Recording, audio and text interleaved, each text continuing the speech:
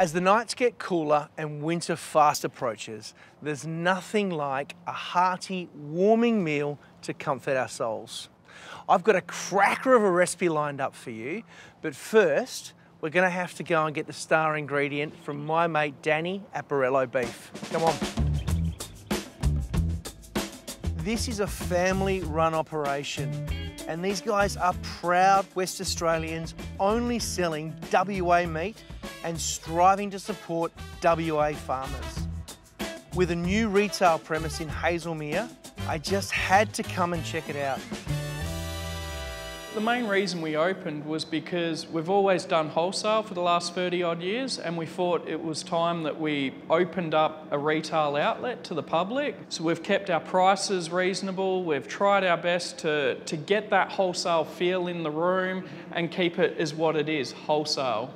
Now, you guys have been in the beef industry for a fairly long time. So Mum and Dad started in the late 80s. Now there's myself, my brothers, we're all involved still as a family business, and we're hoping to take it on to the next generation. So this is one of the steps in going forward for us. Mate, I'm looking for a cheaper cut of meat. You wouldn't happen to have any beef cheeks in there, would you? I do. Excellent. I've got the right ones. Great.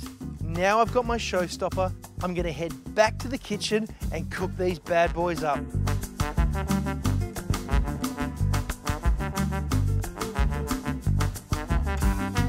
So now I've got my hands on some of these fantastic beef cheeks.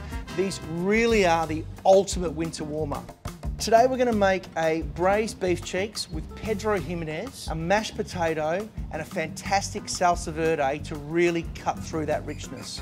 And because here at Brown Street Grill, we cook everything on the open fire, I'm gonna do mine in a camp oven, but you can do this easily in the oven at home. All right, so first of all, we need to season our beef cheeks.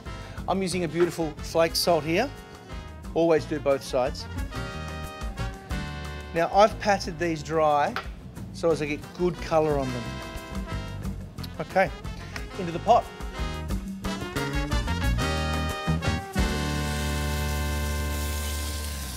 So now our beef cheeks are beautifully sealed.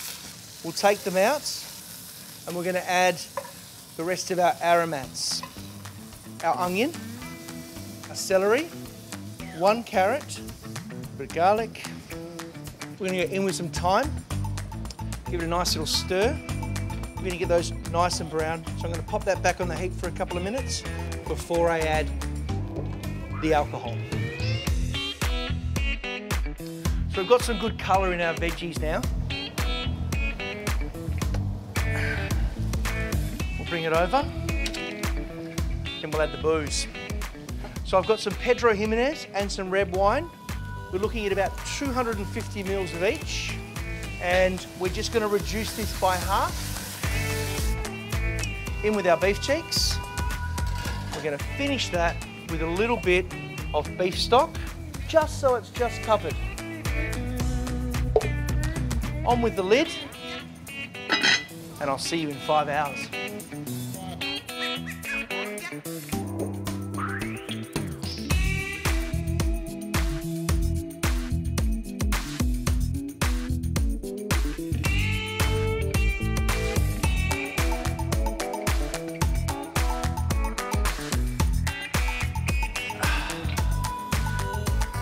I love this style of cooking.